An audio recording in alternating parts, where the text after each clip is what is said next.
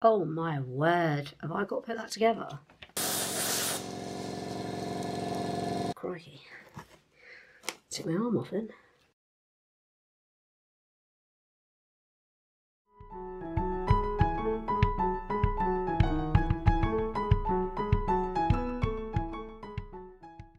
Right, so I'm unboxing this.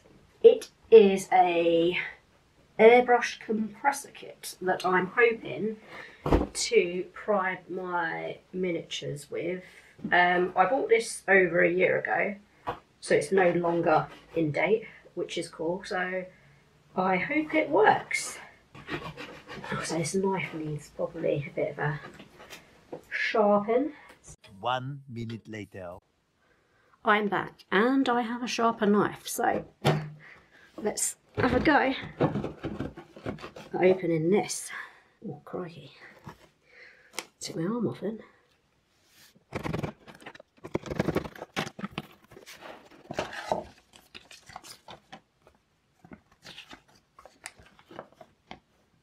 Oh my word, have I got to put that together? Right, let's get to it.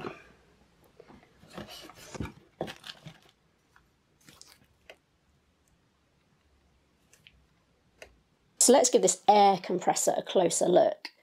It actually seems okay. I was expecting far less quality, but it seems really good. I also get 2 airbrushes, which is cool. Obviously, the tubing that goes with it. And I think that might be a mount to secure the airbrushes too when they're not in use, but we shall see. So yeah, let's get this all put together and give it a go.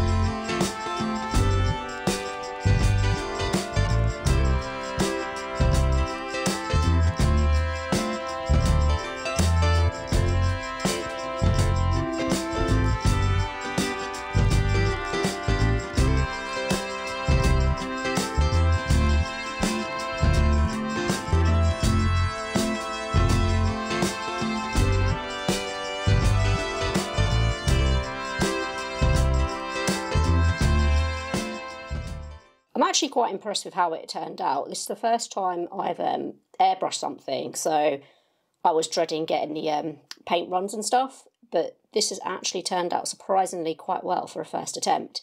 In hindsight, I probably should have used a miniature. I wasn't so bothered about painting, but fortunately it's turned out really well. So it could have gone a lot worse. I'm very happy with that, especially how the paint has adhered to the face and the hands, because these are very hard to reach areas with a paintbrush, and it would have taken me quite a while in terms of priming to sort of get it in there and into all the nooks. But yeah, super happy with that. And yeah, in a future video, you may see me actually applying some coloured paints to this one. Change of plan. I've decided to paint some of this miniature in this video. Also, for anyone who is interested, this guy is Eddie Munson from Stranger Things. And the company who I bought Eddie from is Warrior Prints 3D. So now is also a good time to talk more about the paints I'll be using. So for this miniature, I will be using System Free Acrylics by Rowney. I've used these paints since I started, painting. Because I don't have a lot of room or storage, I'm only using the System Free paints I get in my set, which is pretty much all of these. And these, I think my white colour is in there, but if not, that's downstairs. Of course, the painting time, it takes a little while longer because I'm only using a limited amount of colours, but I do actually quite enjoy mixing my own colours, so that part of the process is quite fun for me. Another newer item I've bought is masking fluid. Now, I've only used this before on flat canvases, but I'm not sure how well it will perform on a more complex 3D object, such as our Eddie here. So yeah, that one might be a bit of a learning curve. Also, I think, just noticing now, it's a watercolour mask. So we shall see how that turns out. I mean, it's all the same stuff, right?